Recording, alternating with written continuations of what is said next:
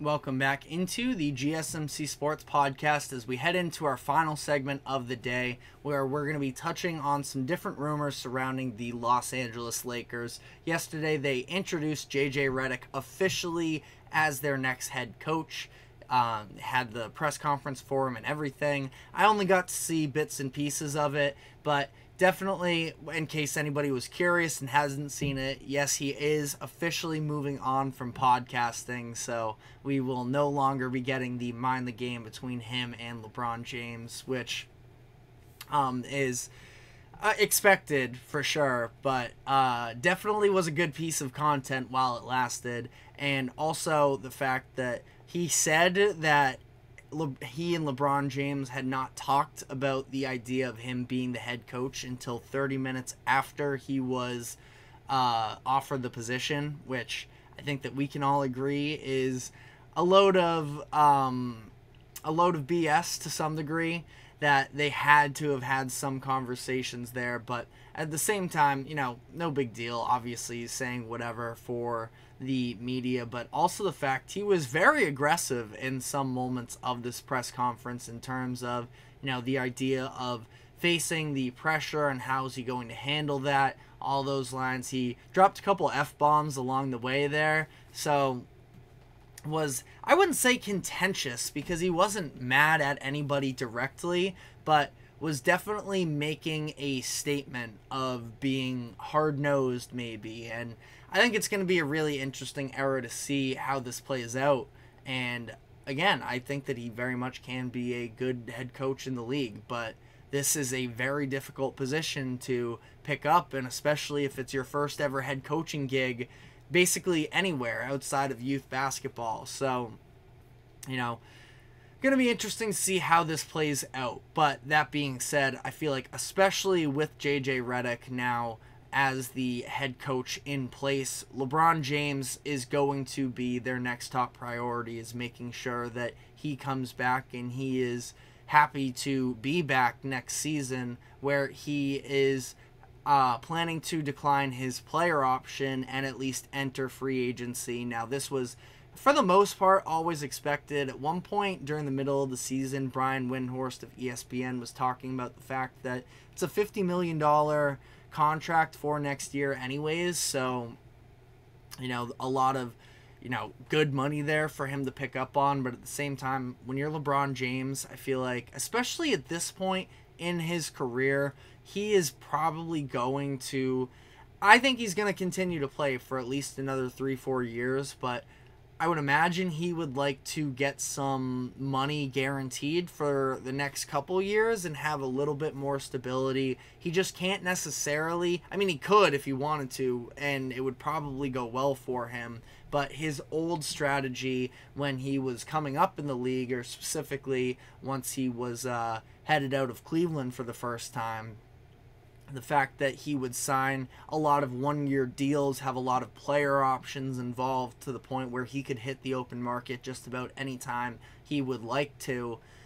I think that for him, at this point, age 39, that's not necessarily his top priority. It's just making sure that he gets guaranteed money for his family, moving forward here. And probably going to be a 3-year deal. It sounds like that is what he is interested in, and the Lakers are reportedly committed to making sure that they get him on this 3-year max contract. Ultimately, I don't think you can say that it's the wrong move for the Lakers by any means, in terms of the fact that it gives you a couple things. A chance at, being a playoff team and raises your floor a ton, and it gives you relevance, which is kind of what the Lakers thrive off of, especially after basically the entirety of the 2010s decade. Once Kobe Bryant tore his Achilles, it was pretty much over until LeBron came and signed with them at the end of the decade. So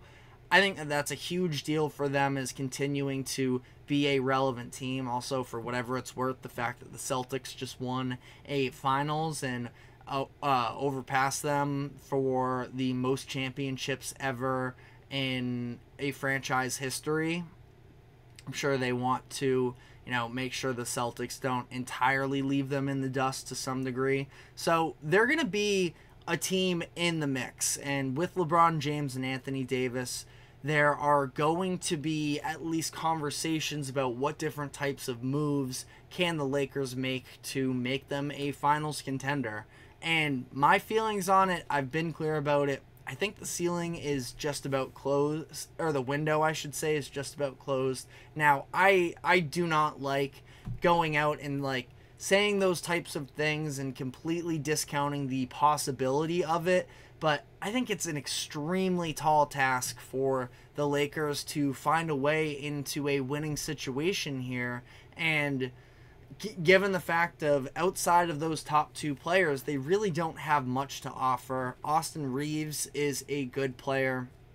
I saw a report earlier that they could potentially be interested in shopping him for a massive price, which basically in my eyes means that, you know, the report exactly from The Athletic is that he's untouchable unless it's for a, quote, legit all-star, for whatever that means.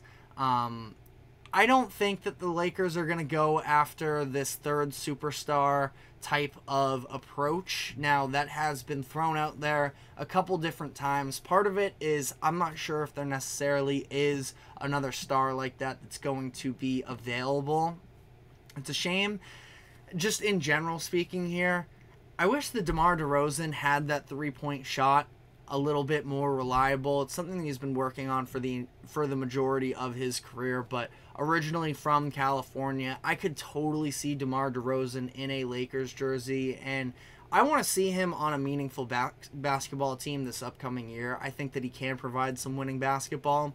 I just don't really know what the fit is for him anywhere, but the Lakers conversation is interesting because he's going to be a free agent. Lakers are probably going to have enough money to go get him if they wanted to, but probably not going to be the case. And I don't think that there is, you know, another star out there that is going to be what the Lakers need. Now, maybe, I don't even know if financially it works for them to go after Paul George as well. I would imagine that if LeBron signs this 3-year max extension, that it's going to significantly handicap them in terms of any other types of expensive moves they could make this summer.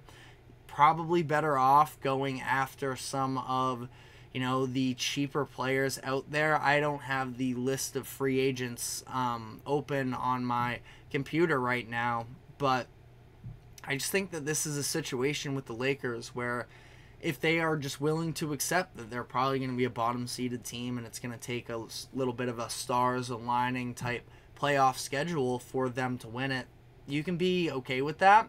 But I don't see them topping any of the other best teams in the Western Conference. I think that the Timberwolves are going to continue to be better than them. The Nuggets are going to continue to be better than them.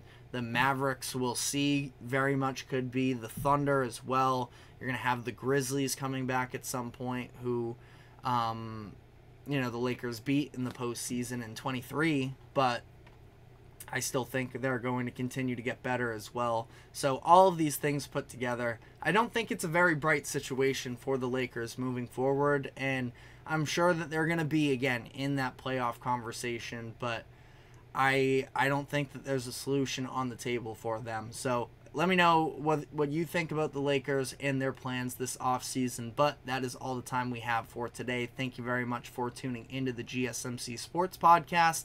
Thank you to the GSMC Sports Network for allowing us to host this show. Remember to like, follow, subscribe wherever you keep up with us. Be sure to check us out on social media as well for more exclusive short content, and we will be back tomorrow afternoon at 2:00 p.m. Eastern. We will see you then. Take care.